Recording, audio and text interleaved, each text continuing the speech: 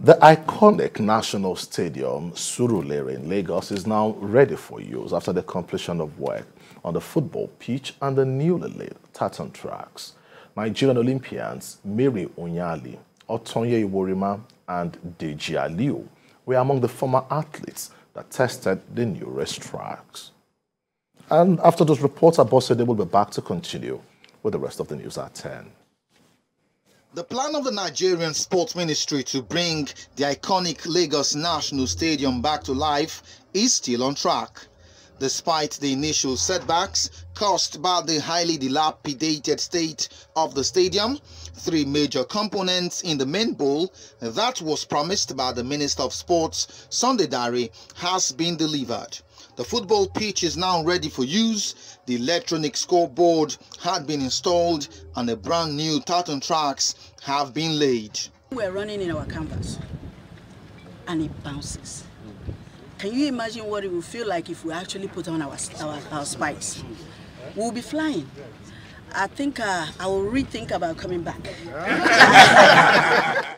Olympian Mary Onyali was joined by other former athletes Deji Aliu, Otonye Iworima, and Femi Daramola to test the new racetracks. It brings back a lot of memory. I remember my first mobile track and field here where I did the long jump competing with Choma Junwa.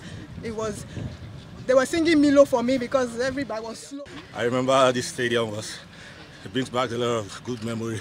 Especially when you come out of that tunnel there. The whole world, you feel like the whole world is on your shoulder. So it's nice having the field today.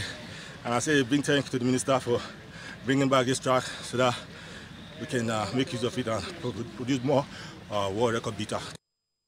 Minister of Sports Sunday Dare is excited with the developments at the long-abandoned national edifice. He said a novelty football match and an athletics event will be staged soon to herald the return of sporting activities to the stadium. The infrastructural decay that we have, we needed to address it. We started with Mashuda Biela. This place looked almost impossible. And then we took on three components, three priority areas, enough to bring about 50% functionality. Beyond that, we've done several other things. We've brought policies, projects, and initiatives.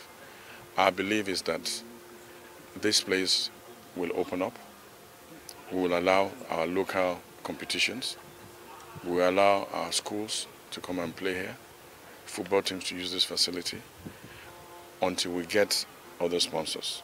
The Lagos National Stadium last hosted an event more than 19 years ago, and the park's rehabilitation that is being celebrated was funded through the private partnership platform initiated by the Sport Ministry.